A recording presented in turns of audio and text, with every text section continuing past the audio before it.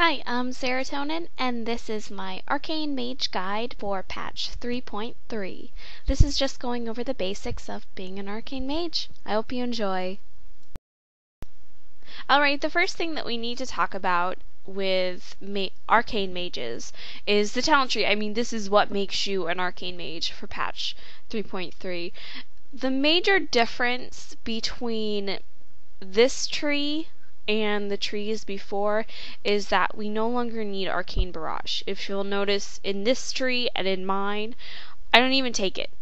It's okay, granted, it's 1 point, so if you want to take it, it could be nice, but you can take that 1 point and you can put it somewhere better. Especially for the Lich King fight, if you get slow, if you take the point from Arcane Barrage and put it in slow, that could be handy for the Valkyrs, but otherwise it really doesn't serve a purpose. The other major difference between this tree and mine is I actually will get Frost Warding, which does help for Cindergrosa and Marrowgar in any fight where you can absorb fire or frost damage, since you have that ward. The other major difference is that if you'll notice in my tree, I do not get the missile pushback, which is in the first tier, the third one over. I do not get it because for the most part, you really don't encounter too many fights in ICC where pushback is an issue. You really and truly don't.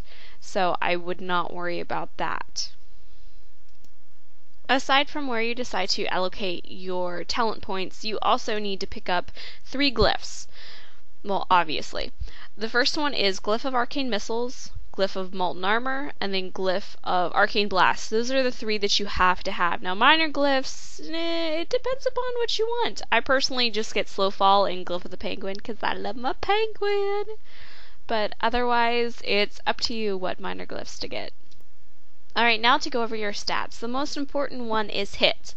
Once you get to approximately 290, which is 11%. It depends upon your faction. If you're Alliance, you'll need less. If you're Horde, you will need the 290, but otherwise that's as much hit as you need. If you have more than that, you're wasting DPS. Your next stat is Spell Power, then Haste, and then Crit. Crit is the last thing you need to worry about. It's all Spell Power and Haste that you need to. Depending upon how much haste you have, then you can, start putting in Crit, but for the most part, it's Spell Power and Haste after you get hit capped. Alright, I'm just going to briefly touch on gems and enchants. Your gems are up here. You do not deviate from this. You're an Arcane Mage. You don't need to jump or hit or anything. So you need the Ruin, Cardinal Ruby, Reckless, Ametrine, Purified, Dreadstone, and the Chaotic Skyflare Diamond. Those are your only ones. Don't worry about anything else. Alright, I've included all the enchants that you need for your gear, including what mats you need or how much gold you need to spend. However, there is one item that has some argument to it. Your weapon. If you have a staff, there's a bit of an argument as to whether you need spell power or haste. I mean, really and truly, it depends upon your gear. There's no real way of saying, oh, well, you should get spell power because this would be better, because you have to have a balancing act between haste and spell power. It's a little tricky. So I have included the RAR website, which is really, really good. It's an interesting program. There is a little bit of a learning curve, but once you understand what's going on, it's totally simple. For the most part, you need to check off every single thing that could be an upgrade for you, and then it finds out exactly what you need and how to gear it and stuff. So it's really nice in that way.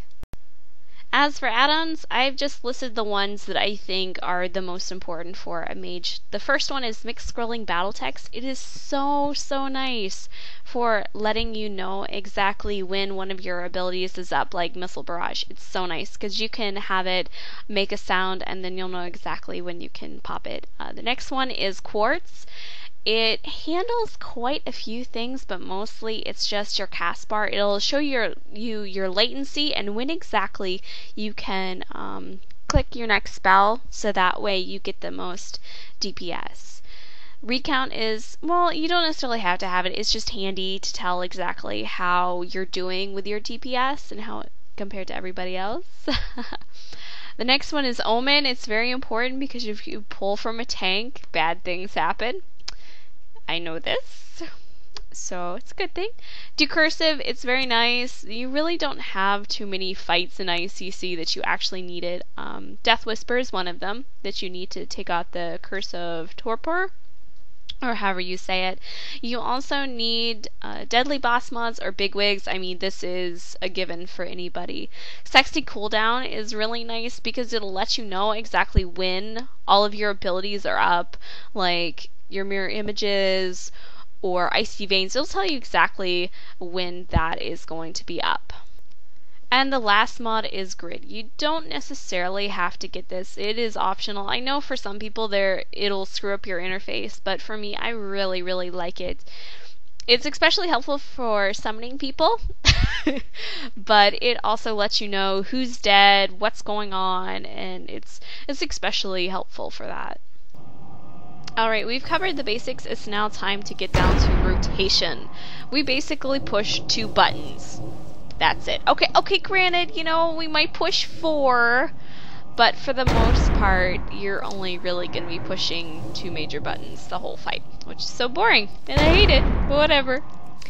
But anyways, there is one major factor into what your rotation will be, and that is if you have the 2-piece tier 10 bonus. Did I say that right? 2-piece tier 10 bonus. Yes! What this bonus does is as soon as you hit your missile barrage, which you'll notice I just got it. It looks like the little guy with the white background.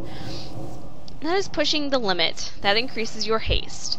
And if you do not have this, which I have to ask, why don't you have your 2-piece tier 10 bonus? Because, yeah, the math just doesn't add up that you don't have it yet, unless of course you're just selling your Serenite on the auction house and not using it to buy gear. But anyways, that's beside the point. Anyways, if you do not have the 2-piece bonus, your rotation will be Arcane Blast times 4 Missile Barrage, which means that you will not use Missile Barrage until you have 4 stacks of Arcane Blast. Enough said. However, if you do have the 2-piece bonus, you will do AB 234 MB. Basically what this means is you will cast Arcane Blast, and as soon as you have 2 stacks, if you have Missile Barrage up, you can cast it, no problems. So it's a little bit easier than the 4 one, because you don't have to worry about keeping up the stack as much. So yeah, that's the arcane rotation. There really is nothing much else to it. It's not face rolling, it's just pushing the one button over and over and over and over again. Or whichever button you have Arcane Blast keyed to. So, yeah, that's it. Let's see here, what else is there to talk about Arcane Mages? Also, we do not have as good of AoE as Fire Mages do because they have Living Bomb, but personally I am too lazy to respec just for trash and then have to get my mana back, because you never know when you're going to have to use your evocation, which that's another topic that we need to discuss. Something extremely important to remember is that if you're you can do nothing. You just sit there and won the boss, which is not what you want to do. So for the most part, don't try to just fish for the Missile Barrage proc, because you're going to go out of mana like nothing. Like, okay, granted, if you're full mana, go ahead, because I know I do it. But you want to watch your mana. That is the most difficult thing about being an Arcane Mage, is mana.